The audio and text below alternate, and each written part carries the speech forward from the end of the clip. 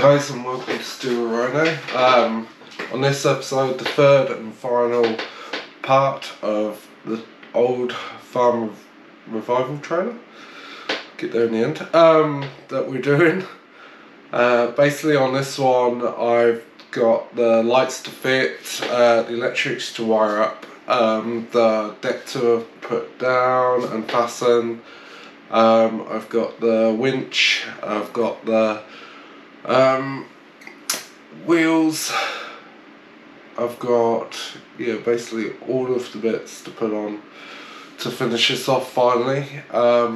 So let's get into it. So basically on this one I've got lights to fit, side marker lights to fit, license plate to put on. I've got two lights at the front to fit, and then the wiring to come down from the front plug all the way down to the back here. Start by drilling all of the holes. So here I'm just drilling all of the holes for the lights to go in,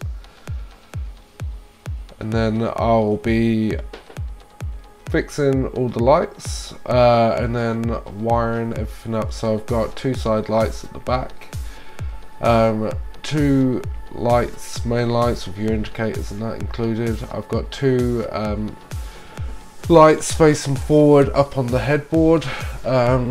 So basically all of these go together, pretty simple to wire up. Normally there's the yellow wire for your left indicator, a green wire for your right indicator. Black is normally it's reversed, but on this one it was actually just your side lights, normal lights. Red is your stop lights, brake lights, and white is normally the earth. So it's just a case of joining all the correct colours to the right colours, and then leading the cable down to the front where you've got a 7-pin plug.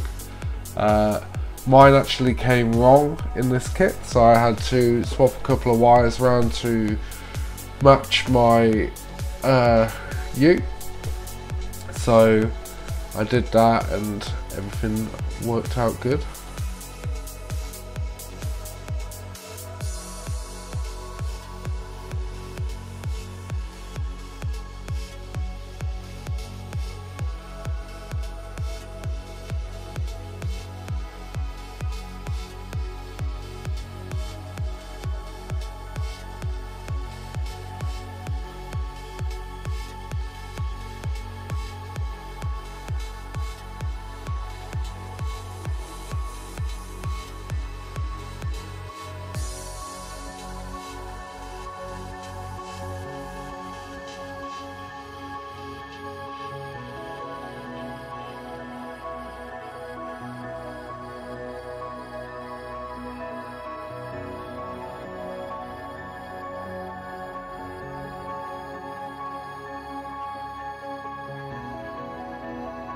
So basically here we've just got the deck just sat on the top. I've cut the bits out to go around the wheels, and I've just clamped it into place just to see what it would look like. I'm quite happy with the fit.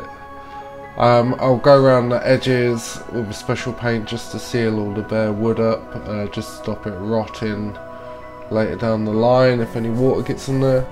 Here I'm just putting the board on to the front, measuring it up and cutting it to size.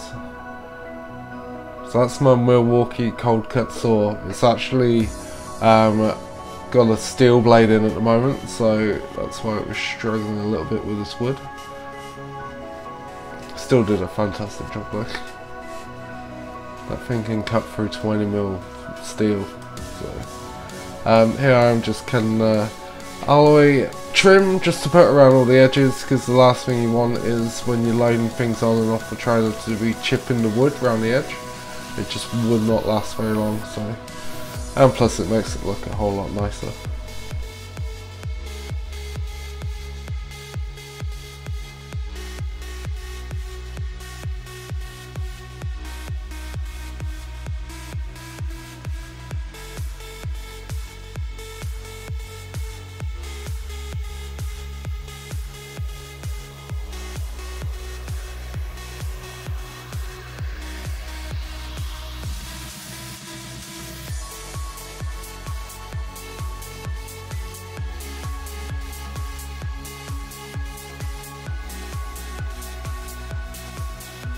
So now that I've got all of the bits fixed, and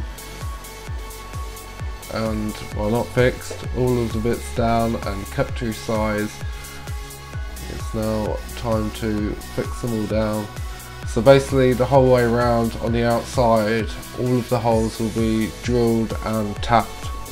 And then I'm just going to be using thread lock on all of them, just to make sure they don't come out.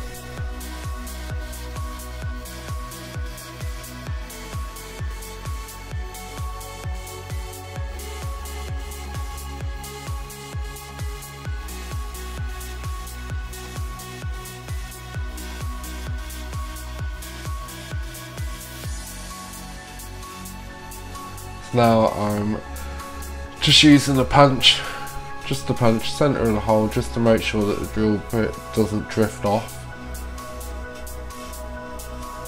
And then I'll drill these holes out, and then I'll tap them with an M8 by 1.5 tap. Thread lock the bolts and then pop them in.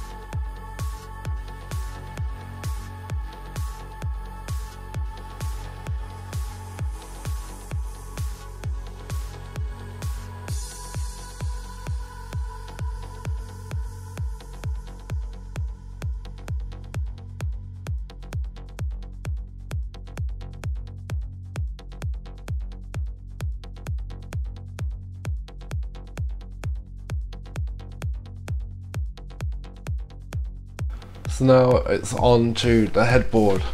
So all of the aluminium parts are all cut and ready to go. So it's a case of drilling through and bolting them through the headboard, through the steel box section frame, because this is where most of the weight's going to be pushing against when you're braking, when you're towing the trailer. So it needs to be nice and sturdy. I will be putting an aluminium plate on the middle there, so that when stuff's tied up against it, it's not rubbing through the deck wood, and it adds a layer of protection.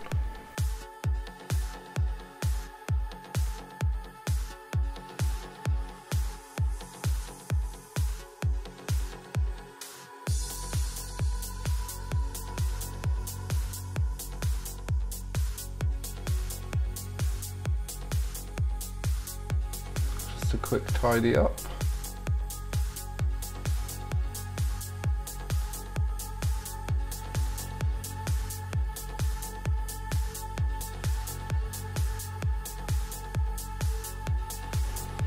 There we go, quite happy with how it's turned out.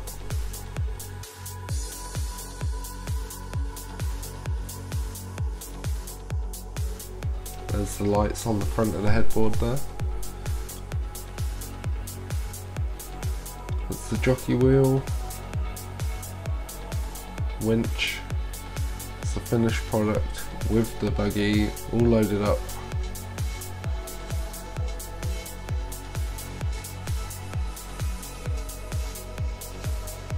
And painted the wheels, so I've got bearing buddies coming for the centre of those wheels. I've also got a bearing set there, set on the deck, that I've got to do, as I'm not happy with how much plays in that's bearing on that right hand side, so I'll get that done.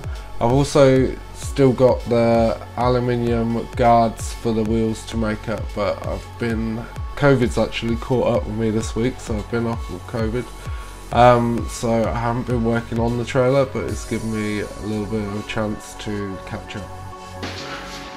Hi guys, thanks for watching. Hopefully you've liked all 3 videos I've put up. I've tried to keep them kinda as much fun as I could, even though, yeah, trailer, it is just a trailer. But hopefully you liked the welding and the bits and bobs that I did on it. So also at the end of this video I'm just going to do a little cover of what tools I've used in the project. I'll also put a link down to the description of all of the bits and bobs that I've used, tools, parts, everything that I can remember. Right, and on the next video we'll be getting in to the Hooney kart buggy, my next buggy project. So that will be a lot more exciting than this trailer one. So thanks guys, thanks for watching, and we'll see you next time. Cheers. So here's my Milwaukee cold cut saw. I got this from the TOOLSHED and it's helped me build most of my projects, any project that involves steel. There's the Tolson saw that I've got from TopMaq, which is also great. Also got this pillar drill from TopMaq, which has saved me so much time, including the vise, sliding vise and that's all from TopMaq. I got the Weldtech welder from, I think I got it online from Weldtech themselves. I got the helmet with it, and that welding wire is from Bunnings Warehouse. That grinder is from TopMaq as well. And the vise is from the tool shed, where I get my Milwaukee tools from as well. So all of this stuff helps me build my projects. So I'd just like to say a big thank you for the companies I get them off. Very happy with how everything turned out.